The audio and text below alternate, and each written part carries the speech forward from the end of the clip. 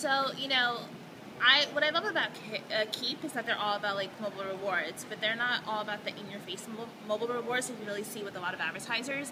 Basically, with mobile advertising, especially in the past few months, it's all about incentives, and people have been, putting incentives into mobile advertising or SMS campaigns. And while that's great, I find it to be very intrusive and annoying sometimes because it's really in-your-face advertising.